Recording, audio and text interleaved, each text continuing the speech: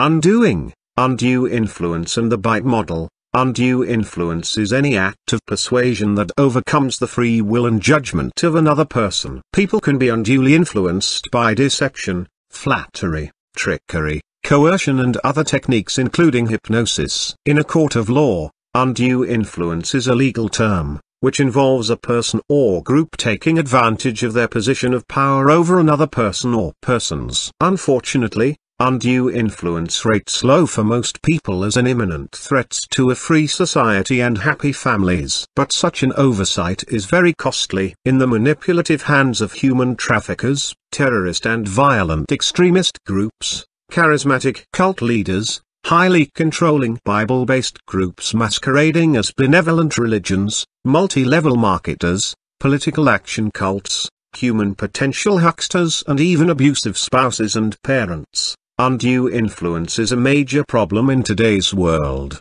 and it is getting worse. When undue influence is used to cheat people out of their inheritance or property, break up families, deceive members into thinking that extreme shunning of close family members and friends is a loving act, demand that parents beat their children under the assumption that the Bible commands such harsh discipline, encourage people to break the law, turn adolescent girls and boys into slaves and prostitutes, kill innocent people, threaten parishioners with shunning if they report child molestation or domestic violence to the police or tell anyone about it, fly passenger planes into buildings, become involved in shady deals or coerce parents into letting their children die because it's God's will. These kinds of influence are a significant threat to basic human rights and a free society. Undue influence seeks nothing less than to disrupt an individual's authentic identity and reconstruct it in the image of the cult leader. To compound the problem,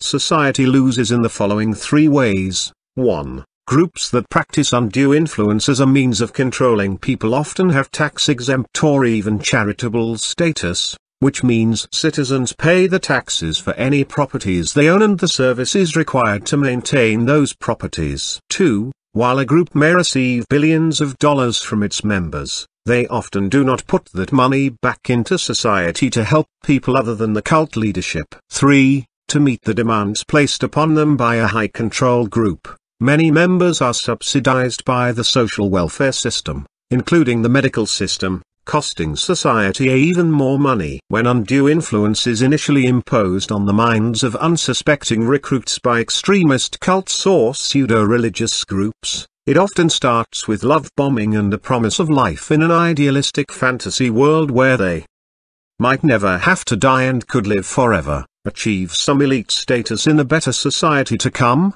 etc. Once recruits have bought into all the initial promises and hype, they are incrementally introduced into a systematic method of control, one small step at a time. This methodical system of control, undue influence, disrupts the person's authentic identity and reconstructs a new identity in the image of the group or leader. In the process, an individual's ability to think rationally and act independently is undermined, enslaving even the brightest, educated and most functional people. But exactly how does it work? Stephen Hassan's bite model in his books Combating Cult Mind Control, Releasing the Bonds, Freedom of Mind explains the four overlapping components of control necessary to define undue influence. It clearly spells out the criteria used by cults, manipulative Bible-based religious groups and oppressive individuals to suppress the uniqueness and creativity of their followers.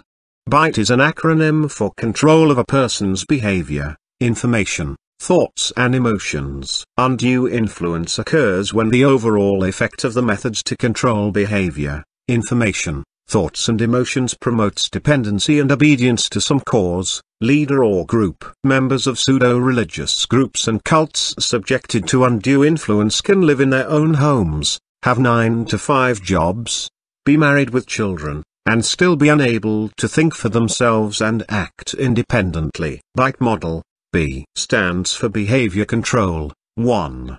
Regulate individuals' physical reality. 2. Dictate where, how, and with whom the member lives and associates, or isolates. 3. When, how and with whom the member has sex. 4. Control types of clothing and hairstyles. 5. Regulate diet, food and drink, hunger and or fasting. 6. Manipulation and deprivation of sleep. 7. Financial exploitation, manipulation or dependence. 8. Restrict leisure, entertainment, vacation time. 9. Major time spent with group indoctrination and rituals and or self-indoctrination including the internet. 10. Permission required for major decisions. 11. Thoughts, feelings, and activities, of self and others, reported to superiors. 12. Rewards and punishments used to modify behaviors, both positive and negative. 13. Discourage individualism, encourage groupthink. 14. Impose rigid rules and regulations. 15. Punish disobedience by beating, torture, burning, cutting, rape, or tattooing, branding. 16. Threaten harm to family and friends. 17. Force individual to rape or be raped. 18. Instill dependency and obedience. 19. Encourage and engage in corporal punishment. I stands for information control. 1. Deception. A. Deliberately withhold information. B. Distort information to make it more acceptable. C. Systematically lie to the cult member. 2. Minimize or discourage access to non-cult sources of information, including a. Internet, TV, radio, books, articles, newspapers, magazines, other media. B. Critical information. C. Former members. D. Keep members busy so they don't have time to think and investigate. E. Control through cell phone with texting, calls, internet tracking. 3. Compartmentalize information into outsider versus insider doctrines. A. Ensure that information is not freely accessible. B. Control information at different levels and missions within group. C. Allow only leadership to decide who needs to know what and when. 4. Encourage spying on other members. A. Impose a buddy system to monitor and control member. B. Report deviant thoughts, feelings and actions to leadership. C. Ensure that individual behavior is monitored by group. 5. Extensive use of cult-generated information and propaganda, including a. Newsletters, magazines, journals, audio tapes, videotapes, YouTube, movies and other media. B. Misquoting statements or using them out of context from non-cult sources. 6. Unethical use of confession. A. Information about sins used to disrupt and or dissolve identity boundaries. B. Withholding forgiveness or absolution. C. Manipulation of memory, possible false memories. T. Stands for thought control. 1. Require members to internalize the group's doctrine as truth. A. Adopting the group's map of reality as reality. B. Instill black and white thinking. C. Decide between good versus evil. D. Organize people into us versus them, insiders versus outsiders. 2. Change person's name and identity. 3. Use of loaded language and cliches which constrict knowledge, stop critical thoughts and reduce complexities into platitudinous buzzwords. 4. Encourage only good and proper thoughts. 5. Hypnotic techniques are used to alter mental states, undermine critical thinking and even to age regress the member. 6. Memories are manipulated, and false memories are created. 7. Teaching thought-stopping techniques which shut down reality testing by stopping negative thoughts and allowing only positive thoughts, including a. Denial, rationalization, justification, wishful thinking. B. Chanting. C. Meditating. D. Praying. E. Speaking in tongues. F. Singing or humming. 8. Rejection of rational analysis, critical thinking, constructive criticism. 9. Forbid critical questions about leader, doctrine, or policy allowed. 10. Labeling alternative belief systems as illegitimate, evil, or not useful. 11. Instill new map of reality. E stands for emotional control. 1.